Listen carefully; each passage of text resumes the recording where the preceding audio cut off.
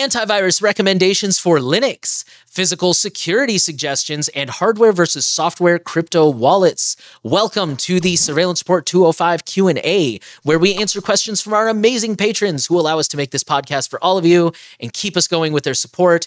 You can view and join the questions on patreon.com/surveillancepod and xmrchat.com/surveillancepod. With that, let's dive in. Our first comes from our longtime regular, David Johnson, who says, what real-time behavioral antiviruses do you know of and recommend for Linux? Perhaps the most well-known antivirus for Linux is ClamAV, which seems to be signature-based rather than real-time behavior-based. At present, most vendors that offer Linux antivirus seem to be enterprise-oriented, so the only way to order is you have to contact sales. It's unclear how much it costs for an individual, which is probably way more than an individual is willing to pay, if we're being honest, how much personal privacy there is that you have to give up for that device, and how much protection they actually offer. How do you see and deal with this issue? So first of all, for those who don't know, that kind of used to be how antivirus worked, was every time they found a new virus, they would add what's called a signature, where they would basically say, if you see this code, it's malicious, you need to block it.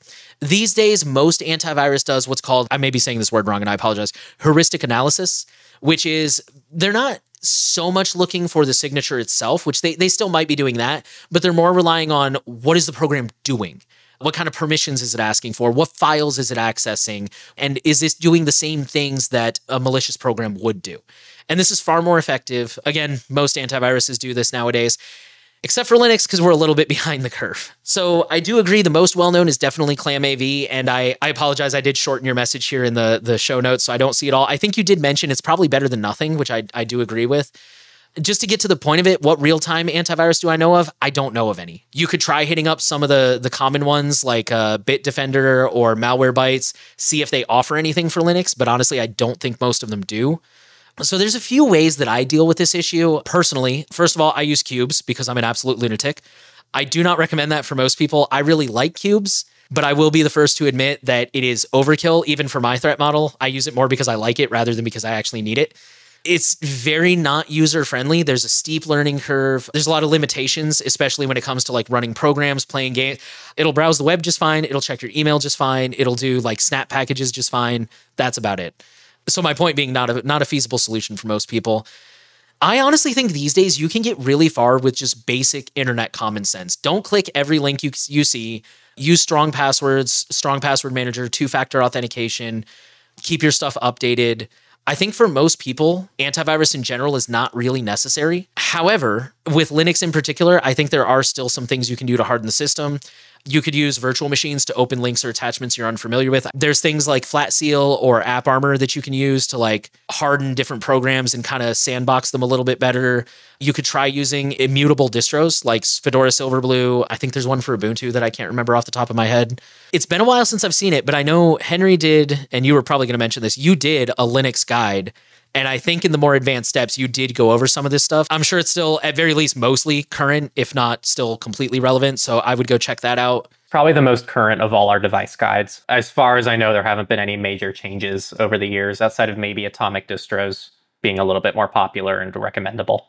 But that's pretty much all I got. Yeah, I think it's tough because, if anything, even if antiviruses aren't ultra effective, they still give peace of mind. And I think it's a cool thing to have a little bit of more peace of mind, especially for people who need that, which probably isn't many people listening to this podcast. But I know a lot of people think and don't feel safe using their computers if they don't have an antivirus because it's such a part of their workflow.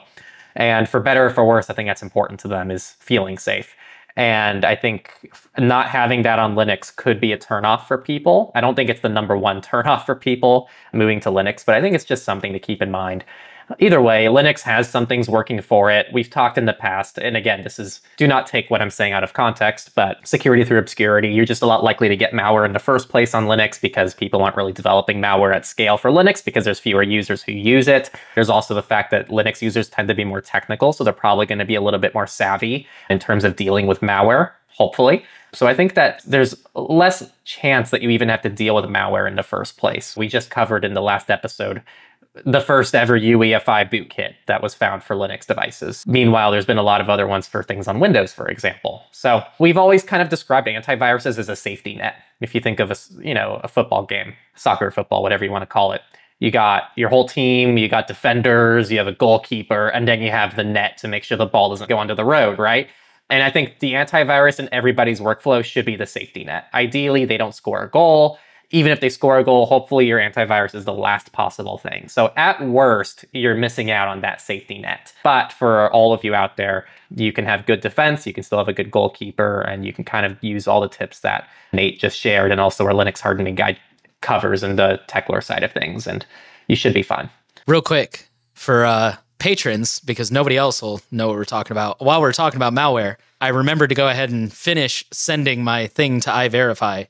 No threat detected. So my iPhone is safe. Next question is from Rasta about the joke of using the $5 wrench to bypass encryption and digital security. Expanding on that thought process, do you have any advice or resources for physical security around the house? I know the threat model of a home invasion or anything is a bit extreme, but some people do have it. And actually, Jonah and I, Rasta cross-posted this question between Techlore and surveillance support, and I already kind of answered and gave my answer on the Techlore side of things. Cheating. So I will leave it in Nate's court to tackle this one. Was that on the latest Techlore talks? Yeah, the live stream. I ask because I'd be curious what you guys have to say. But yeah, my 2 cents, I guess.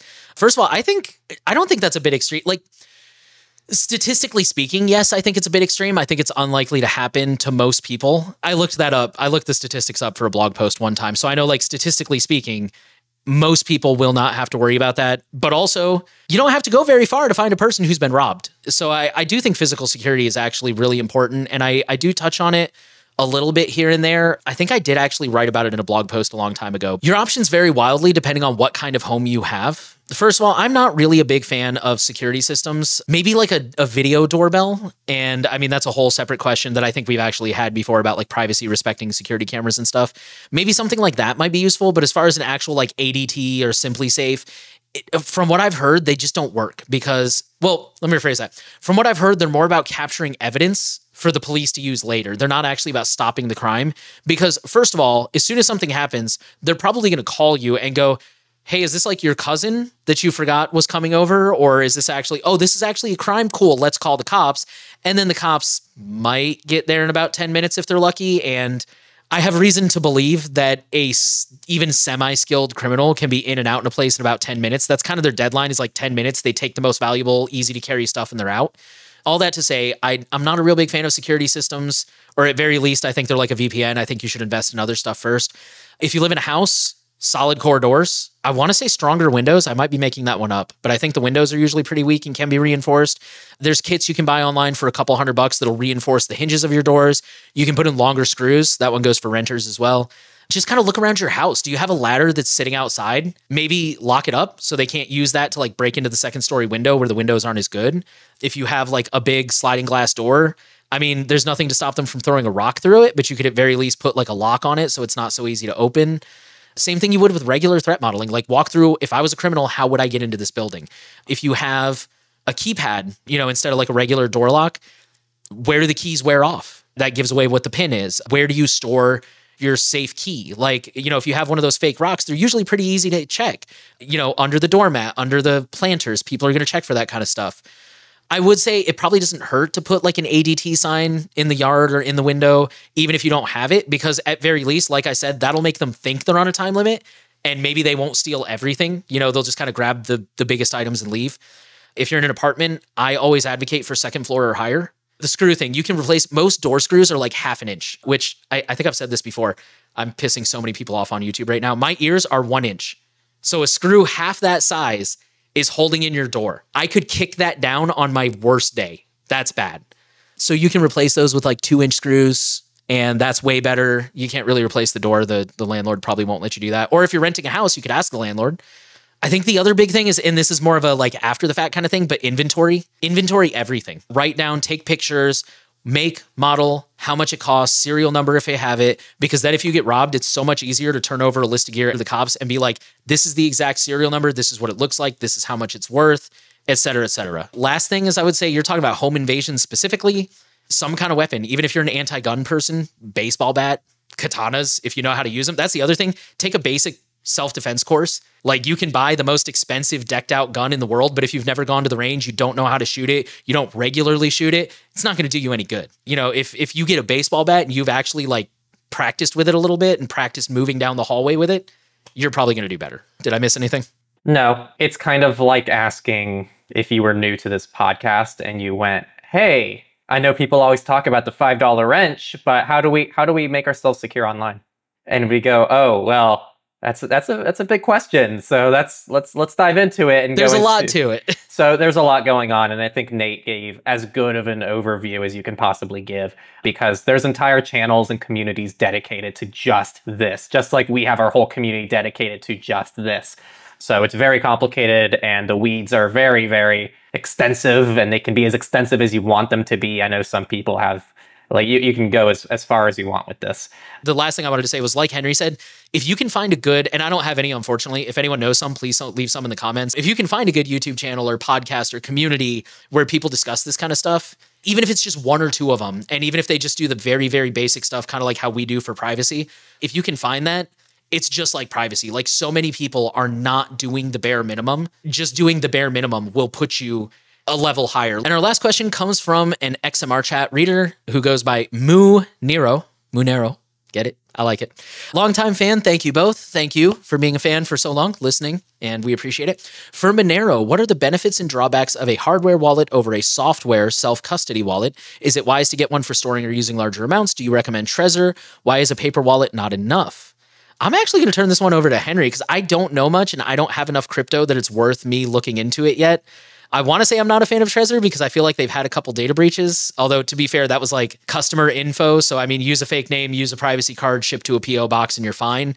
But other than that, since you're a Cake wallet, I feel like you would be expertly qualified to give an answer on this.